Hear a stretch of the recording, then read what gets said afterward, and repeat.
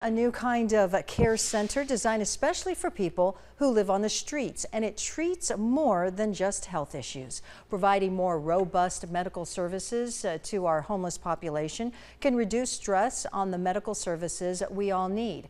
13 News reporter J.D. Wallace shows us Tucson's first medical respite center for homeless clients, set to open in only a few months. Casa de Respiro will provide post-hospitalization services to 1,500 homeless people each year. But even this 15,000 square foot facility shows this type of care requires time and resources.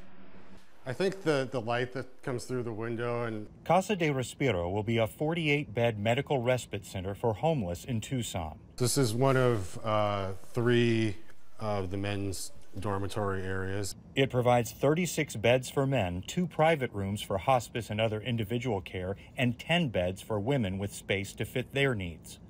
We expect that we'll have guests coming to us that have very recently experienced extreme violence. Program Administrator Scott Kim walks community partners through the almost $8 million facility built by Catholic Community Services of Southern Arizona with support from a variety of donors like United Healthcare Community Plan of Arizona. It overall will bring down the utilization on the healthcare system. The facility shows how medical care, substance abuse and mental health counseling, housing assistance, and life skill education require adequate space and personnel, versus what was recently seen at Ocotillo Hotel last month, where management there said that program stopped paying to house hundreds of people at once. The second floor clockwise. At least 4 or 5 times the number of people Casa de Respiro will accommodate. It is very time-consuming.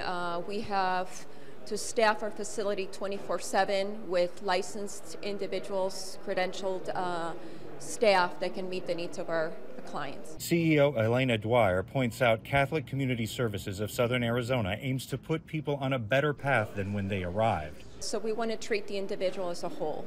And reduce demands on resources we all need. We're hoping this program will do is sort of disrupt that cycle of homelessness and high rates of hospitalization. The dedication of this facility is expected in December, and it should start accepting guests early next year. On the south side, J.D. Wallace, 13 News.